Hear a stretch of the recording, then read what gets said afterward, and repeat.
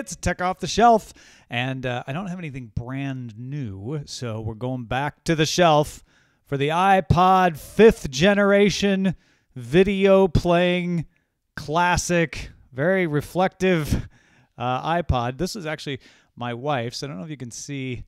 It says Eileen's Fabulous ePod, because E for Eileen.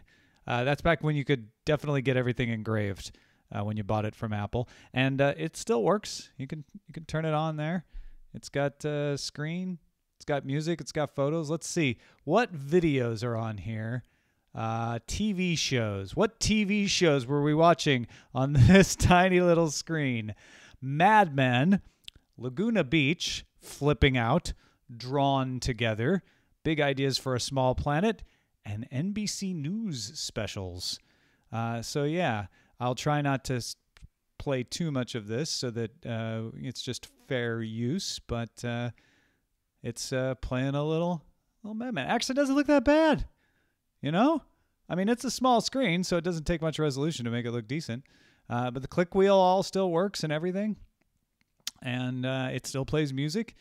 It doesn't have a whole lot of storage, 60 gigabytes. I mean, I guess that's a lot if you're just storing music and movies.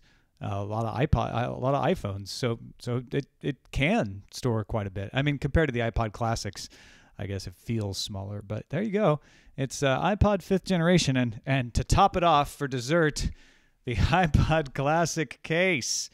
Again, this was Eileen's, but yeah, check this out. Here, see, flip it in the case. Watch yourself some Making of Mad Men. Close it up. This is how we lived in 2007. The beautiful, lovely 5th generation iPod video.